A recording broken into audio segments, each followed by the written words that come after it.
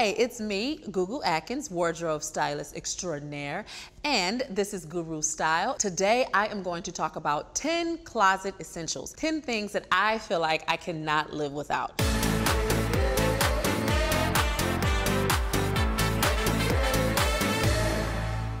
Okay, now for my 10 essentials, I have 3 of them on. The first one is a hat. I feel like every person needs a good hat.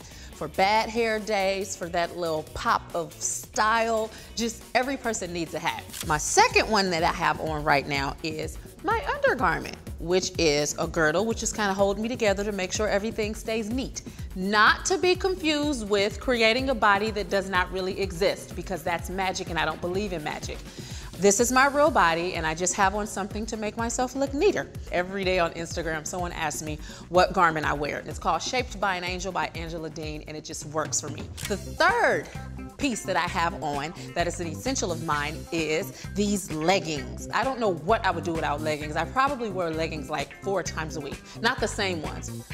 Okay, maybe I do. Okay, but they're clean though, I promise. These leggings that I have on, they have a matte finish. My favorite leggings are shiny, but my top was matte, so I needed a matte legging to go with, to match my top. And my fourth item is, I think every person, every woman should have a versatile black dress. Your versatile dress should be any color, I think a solid color, and you can play with it a number of different ways.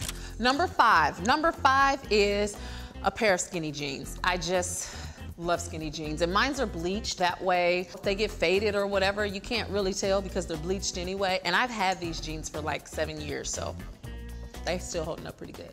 Number 6, I think every person should have a denim jacket or a denim top. I use my denim jacket and denim top because, for one, I have a big bum. And I don't always want to show it off everywhere I go. So I use it to tie around my waist sometimes to conceal some things. And then sometimes I use it in case it gets cold. It just adds a little flair sometimes. And number 7, a blazer. A blazer that is pretty versatile. I love shrunken blazers, but the longer blazers are actually more current, more trending right now. So I would say a nice full long blazer. Number 8 is a tank top. Now, I just have one tank top here, but I would say have a black, a white, and a nude tank top. Okay, and a cream too. Okay, and a pink and a yellow and a green and orange. But this is just the white one right now. A tank top is very essential. Number 9, a pair of neutral colored pumps. Now, they could be black, they could be nude, they could be whatever color. So here you go. A neutral color that can go with quite a few different looks. Number 10, a great pair of sneakers. Now, this is technically 11, but I couldn't choose which sneaker I wanted. But both of these are versatile, believe it or not. I wear these mismatch and I wear these whenever I want to. But a dope pair of sneakers are essential, I promise you. So you heard it straight from the horse's mouth.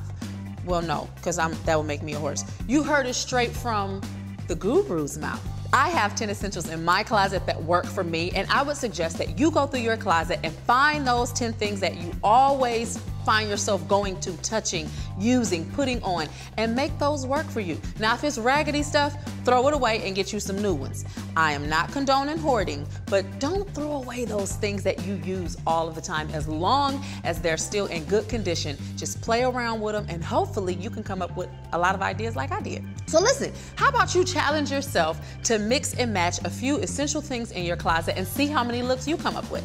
You guys had a good time with me today. I certainly enjoyed myself sharing my essentials with you all. Again, if you have any questions or comments, leave them here. If you want to see me cover something else that I haven't covered yet, just let me know. For more fun videos, check us out right here at the WeTV YouTube channel.